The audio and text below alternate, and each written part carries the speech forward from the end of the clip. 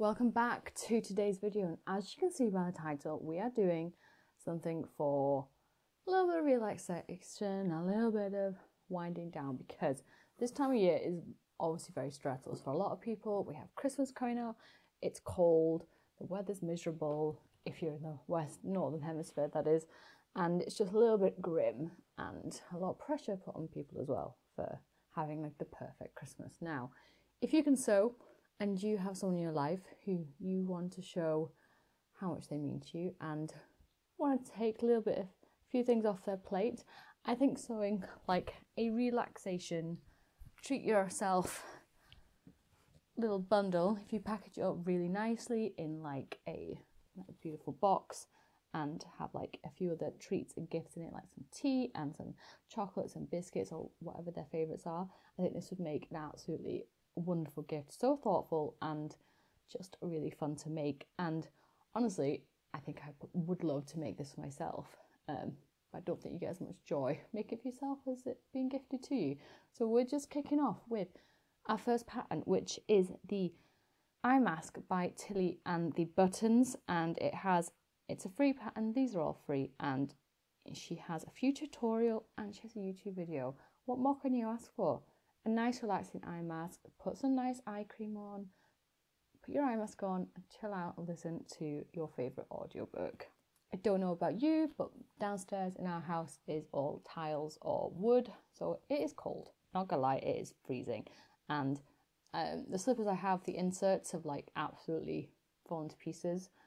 So I really do need to either make some new inserts or make some new slippers. And these ones from Pearl Soho just look so easy to make, so fun, and they're stacked felt slippers, and I don't even think it'll take like that, like they don't look hard to make and they don't look like they use that many materials, and because it's felt you don't have any like raw edges to finish off or like having to use any binding, so these look really fun. And I think just having like a couple of pairs, even if like people come over, look, it's really cold in here, just whack on some slippers, absolutely wonderful. And again, full tutorial. Coming up next is a spa headband, and this is by Made for Mermaids.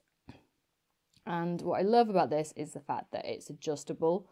Like you can have different sizes, depending on how big your head is. Now, if you're taking your makeup off at the end of the day and your hair, it just gets in the way. It's super irritating, so annoying. And even if you're putting your makeup on, like you're putting your lip gloss on, your mascara on, and you just get hairs that just get through your eyelashes or your lips, and you're like, oh, that's so irritating. This, I think, absolutely wonderful. Or like you're applying your face mask. And I will make one of these because it's something that is definitely missing from my kitchen, from my bathroom. And along with let's clean our faces is reusable makeup wipes. Now these are from my golden thimble. Honestly, you don't really need a tutorial for these. You just need a bit of terry toweling, some French hoops. Use some toweling material, but get some soft stuff. And then you just need some nice pattern fabric. Sew them together, leave a wee bit of a gap, turn it right sides out. And there you're done and dusted. I used some bamboo fabric, I think, a couple of years ago now, and they are starting to fall to pieces. So I am due a new set. But I would use a soft French terry this time instead of the bamboo stuff, because I think toweling material lasts way longer. So yeah, like I wear makeup when I film videos, and I need to take my makeup off basically. Number 5 is a hair wrap. If you don't have one of these, where have you been? They are amazing. I have a really old one and it's actually, the elastic's fallen off now. I really need to fix it. This is a DIY towel hair wrap, and this is from my golden thimble as well. And this is a really easy make. Like if you've got like a meter of like French terry, or you've got an old towel, like, and then you think, oh, I don't know what to do with this, make a towel wrap. It's so easy. You jump out the shower, the bath, you wrap your hair in it, you clip it up at the back, and you're sorted. And then you can like go around the rest of your evening routine while your hair is like nicely drying. Number 6 is a heated neck wrap, and this one is made with buckwheat and lavender, and I do have a load of lavender that needs using actually. And this is from Nourish and Nettle. This is created, living and delicious. Eating, that says eating. So I do have a rice neck wrap because I did my neck in like at the start of the year before we got our amazing new pillows, and my son has it now, and it's so warm. Just stick it in the microwave and it's just so cozy and just gives a little bit of relief, especially like if you're really not wanting.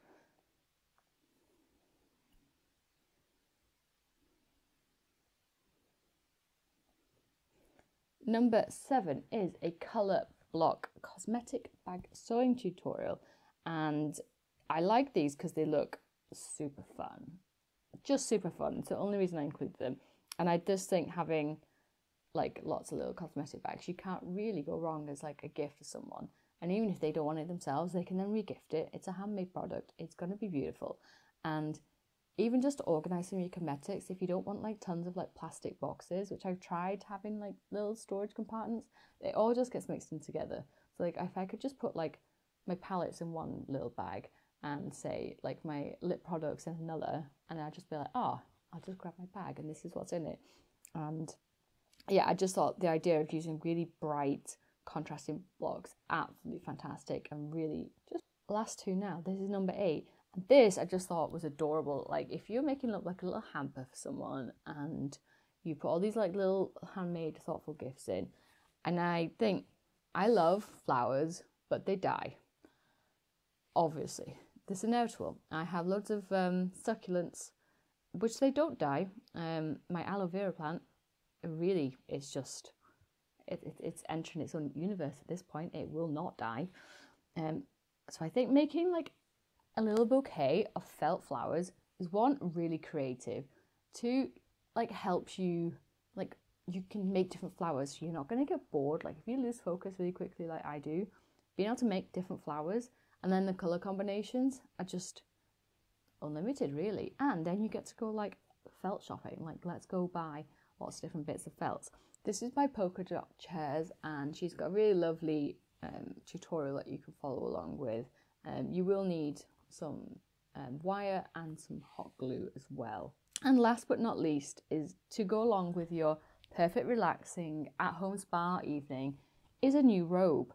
I don't think you can go wrong with bathrobes. I have a summer robe and I have my thick black fluffy winter robe. My mum bought me that because I used to dye my hair a lot when I was younger. She's like, at least you won't be able to see the hair dye in it, even though you've covered the bathroom with hair dye. Very sorry. And I still have it. I must be like 10, 12 years old at this point. But then I've seen like all the pretty robes you can make and just how many different like variations there are. Like my one's just like a polyester, I think. It's like fluffy. But like if you make one in like a really thick terry toweling, like you just get out the bath shower and put your hair up and then just throw on your towel. You don't even have to, your robe, and you don't even have to put a towel on. Like it will just absorb all the water. Like, well, hey, I'm now dry and cozy at the same time. So that is my very quick spa day evening recommendations. And I think if you gift this to someone, it would just be the most amazing thing ever. Especially if you're gifting it to like your mum or your grandma, like someone you know has like maybe been a wee bit stressed, not having the best time, and then like throw in some like bath salts. You could like, even if you're multi-crafty, you can crochet a little soap bag like we have down in the shower, and we just put soap in. Amazing game changer. We don't use shower gel anymore, so it also reduces our plastic consumption, so we're winning on that front. Yeah, I just think this would be absolutely amazing, and I think I want to slowly start. I have a load of so many scrap fabrics, and I think especially like my Christmas fabrics, like a whole drawer, like my drawer of shame. And yeah, so I think doing that in like a really Christmassy themed on like maybe Christmas Eve, once like everyone's in bed, you're sat downstairs with your beverage of choice, watching, for me, with the Muppet Christmas Carol.